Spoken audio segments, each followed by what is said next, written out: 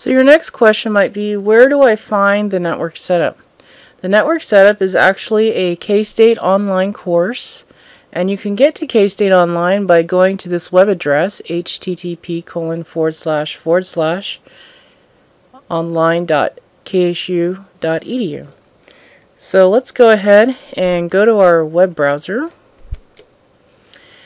And once you go to K-State Online, which is online.ksu.edu, you'll be presented with a login. So you'll need a K-State EID in order to log into the K-State Online system. So if you're enrolled at the college, you should automatically get one. If you're not sure what it is, I'm sure you could probably contact the ITAC, the Information Technology Services Support Center, and their number is actually right here, 532-7722, to get help or to try to get an EID account at least so that you can log in.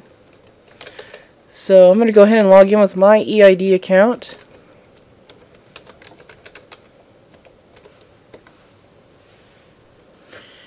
And once you log in, it should take you directly to the Canvas course.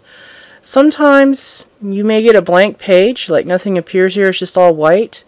And for some reason that's some sort of glitch because they just implemented a new interface. And if you get something like that happens, just hit the refresh button on your browser. Just keep clicking it and then wait a little bit and see if it actually appears. Eventually it will appear. I had that happen to me a couple times.